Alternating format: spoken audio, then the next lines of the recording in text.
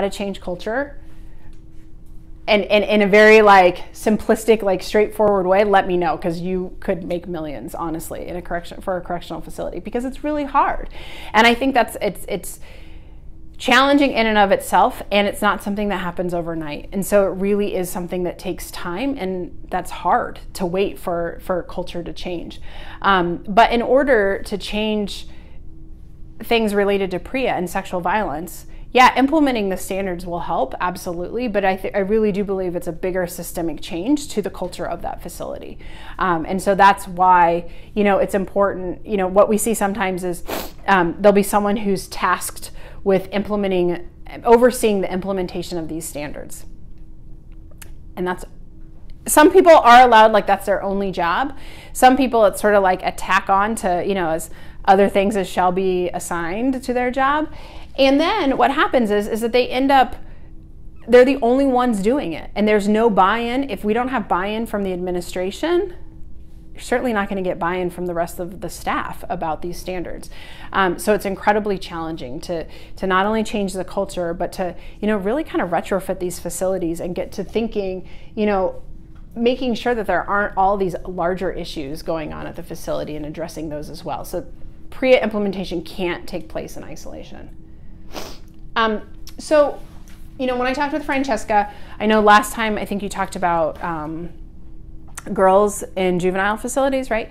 So she and I talked about me focusing a little bit more about juveniles in adult prisons and jails. And I think I mentioned to some of you at the beginning, the challenge is that there's not a lot that we know. So the Bureau of Justice Statistics, they fall under Department of Justice. They're the research arm. They've been doing surveys around PREA for a number of years. And so they do a couple of things. So one, they do administrative surveys. So they go out and all correctional facilities, definitely state juvenile facilities and state adult facilities, and I think maybe even jails. Excuse me just a minute. They have to submit a form every year. It's called the Survey of Sexual Violence, the SSV. And it's just like the stats about what's happened at that facility over the course of that past year related to PREA. How many incidents have been reported, how many have been substantiated, how many have been unfounded, this kind of thing. So it's very administrative. But that's only helpful if it's actually being reported, right? Like if no one's reporting that they've been sexually victimized, the administration's not going to have that data. And let alone if they're keeping the data appropriately or, even reporting the right information back to the feds. So that's one of the ways that they've been collecting information. The other way is that they've been going out and they've been doing surveys of inmates and residents. And residents, by residents, I mean juveniles in juvenile facilities. So they've done a series of surveys, and they do them ACASI, which is basically it's computer-assisted interviewing. So they have an interview, it's set up on a computer. Inmates are randomly selected to come down and take the survey. And if very early on there's questions asked of them around making reports of sexual violence, if they've reported anything, and if the answer is no, then they get kicked out to an alternative survey. If they answer yes, then they stay with the survey from BJS and answer those questions. But the idea being that everyone takes about the same amount of time for a survey, so say 30 minutes. So, if I go in and take the survey and I don't report anything, but Victoria comes in and I come right back to my living unit, but then Victoria is in there for like 45 minutes and then comes back, people pick up on that something was different. Like, why, Tara, did you only have to be in there for 10 minutes, yet she was in there for much longer? So they try to keep things equal so as not to discourage people from actually participating in the surveys. It is voluntary. So they do these in adult prisons, adult jails, juvenile facilities, and they've even done a survey of inmates who have been released from facilities as sort of a retrospective to say what happened at the facility you were in. So not every facility gets surveyed. They do a random selection. The Bureau of Justice Statistics is getting ready within the next year or so to do another round of surveys both in juvenile facilities and in adult facilities. As you can imagine, they're very time and resource intensive. But the challenge, frankly, with getting data about youth and adult facilities is there aren't that many youth and adult facilities. And so it's a matter of when they go in, you know, they have to be selected. I don't know, and I apologize, I realize this now, I didn't go back and read all the literature to see if they are actually like oversampling, you know, deliberately oversampling youth. I'm not sure, but at the end of the day, there just aren't that many youth that are being held in adult facilities, which, you know, is a catch-22. One, we don't know what's going on with them, but two, it begs a question, you know, how at risk and how vulnerable are they in these settings, because there aren't very many of them, and so they might be very isolated or, you know, preyed upon in some way. But these are some risk factors that have come out. I think most of these are from, a lot of these are from adult facilities, so they may not all necessarily apply to youth in adult facilities, but this is just sort of an overview about what some of those risk factors are. So what I did is I went through the surveys and I sort of pulled out, okay, well, what do we know? And so this is, again, sexual victimization in adult prisons and jails, inmate on inmate. And so the first one here is about juveniles. So 1.8% of the juveniles who were surveyed had experienced sexual violence, as compared to adults in prisons and in jails. Again, because the N value, the number of youth, is so small, they had to aggregate for prisons and jails. So that's why this is lumped together. It's not broken out prisons and one for jails. But you can see, like, it's not that different actually in terms of the rates. And if we get a chance, I could skip down and show you the rates for juveniles in juvenile facilities. The rates in juvenile facilities is a lot higher, and not so much with inmate on inmate. It's actually, I'll get to it in a minute, but staff sexual misconduct in juvenile facilities, of female staff perpetrating sexual violence against males in juvenile facilities, that's where the biggest problem is. Across all correctional facilities, that is the biggest problem. So here's just sort of this information broken down. You can see here, so inmate on inmate, and this is for adults and juveniles. Again, the power just wasn't there to break it out for one or the other. 2/3, oh no, I'm sorry, I was able to break this out for juveniles. So 2/3 indicated they'd been victimized more than once. You know, there was threat or actual force used, you know, almost 79% of the time. They were pressured by the perpetrator, injuries did occur, and look at this, this is so sad. Fewer than 1 in 6 actually reported the incident. So that's why, you know, this nature of changing the culture, and especially with respect to PREA, making it a reporting culture, is so critical. In fact, one of the funny things is that, it's funny, it's not really funny, any of this, but correctional facilities were all up in arms because they'd say, oh my gosh, like, we're now, like, we've been working on implementing PREA, and now our reports have gone through the roof.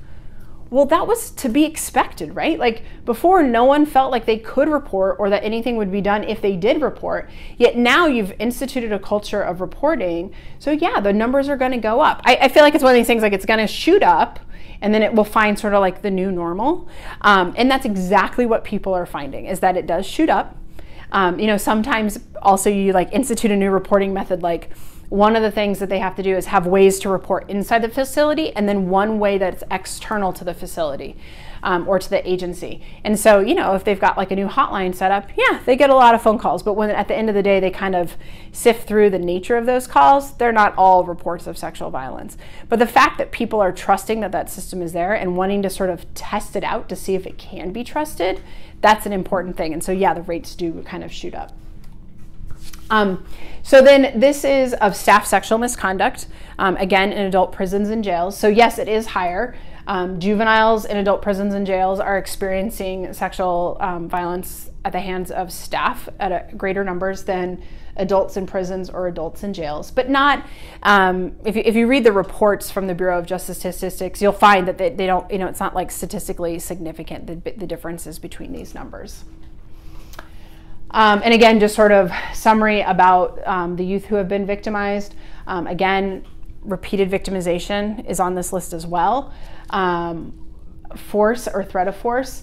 Little bit less in terms of the number who reported being injured as a result of the violence.